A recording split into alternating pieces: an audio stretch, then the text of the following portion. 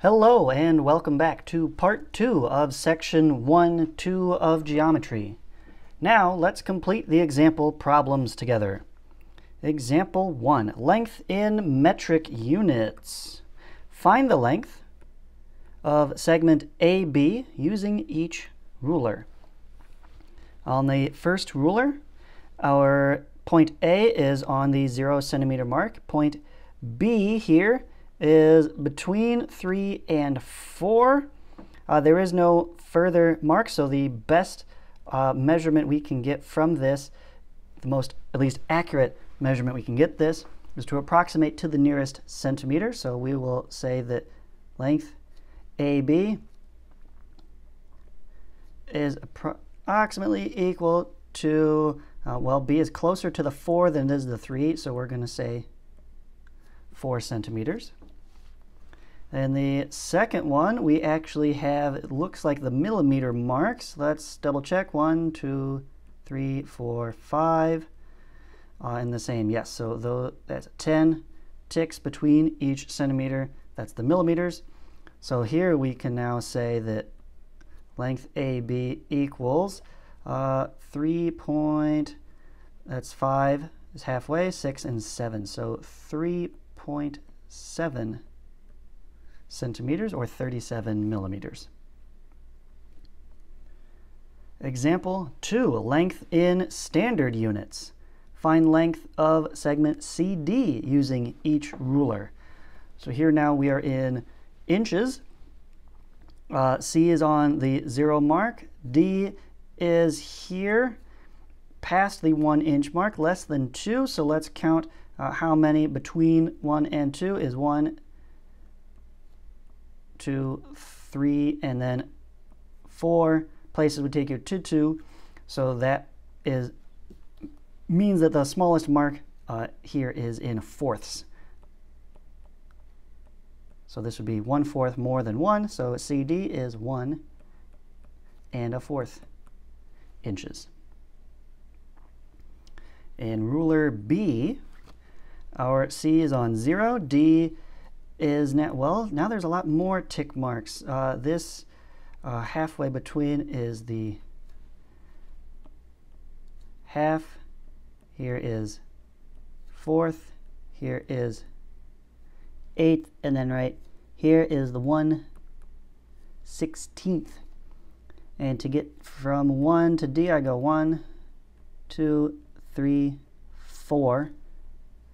So length CD is equal to 1 4 out of 16 pieces, which is equal to 1 1/4 inches again. For example, number 3, find measurements by adding. We are finding length EG. That would be from E to G, so we want the length of the entire segment here.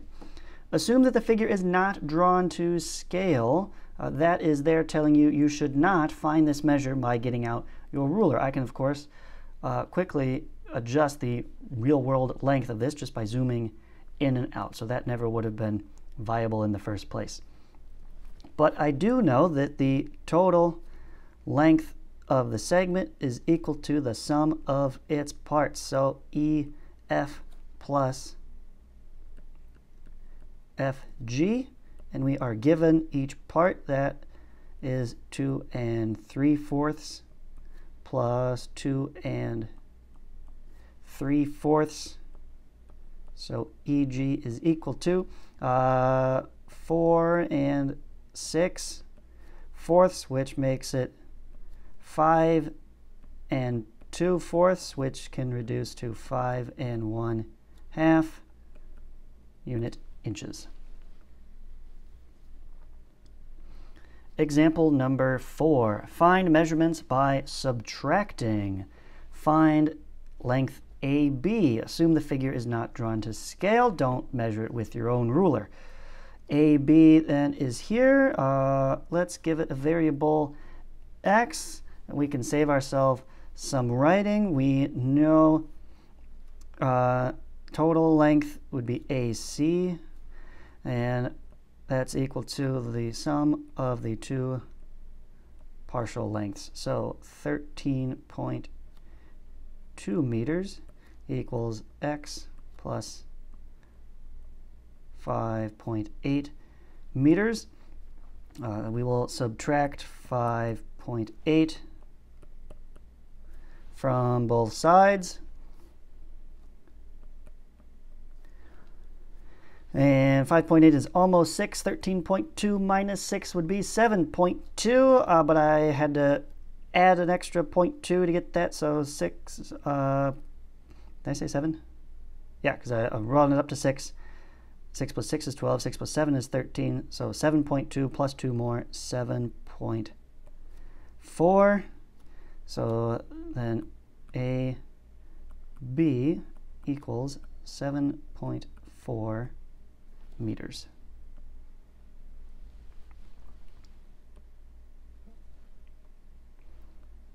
Example number 5. Write and solve equations to find measures. I would also say it'd be helpful to draw in a diagram.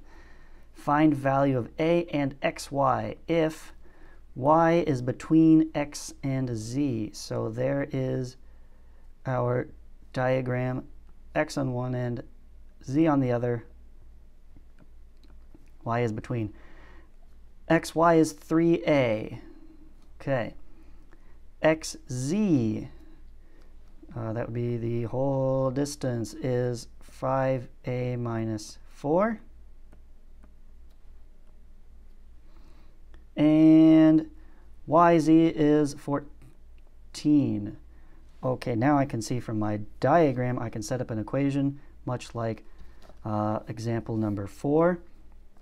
I'll have the total distance xz equals the sum of its parts, x, y plus y, z. So the 5a minus 4 is equal to 3a plus 14.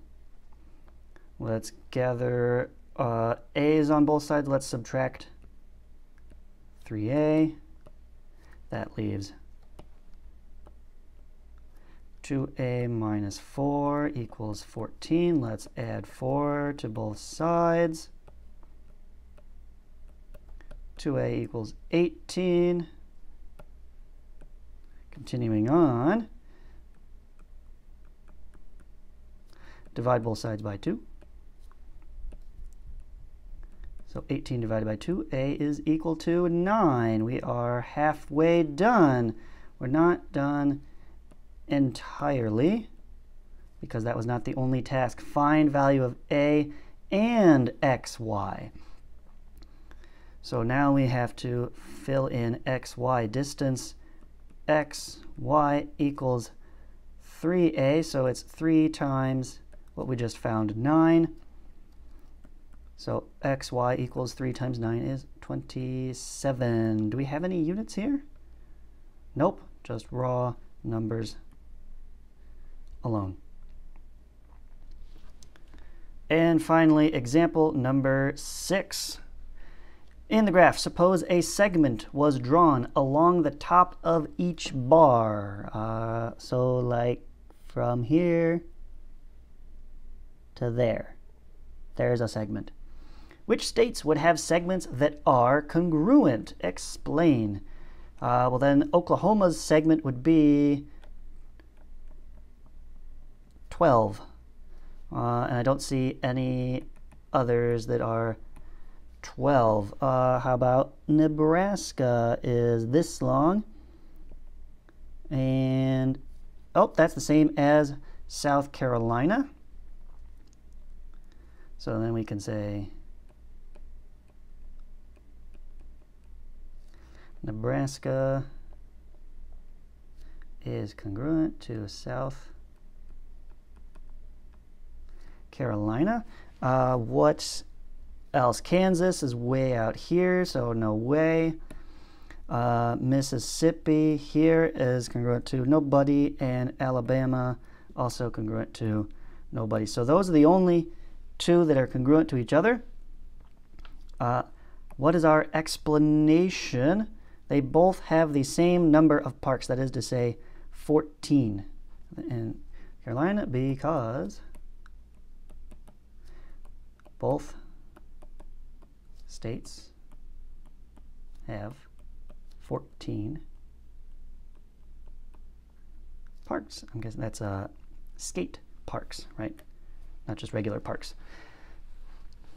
So 14 skate parks. Remember, by definition, congruence is based on measurement, so you must somehow indicate they have the same measure, in this case, number of parks. This concludes the example problems for section 1-2. So long, farewell, enjoy the rest of your day.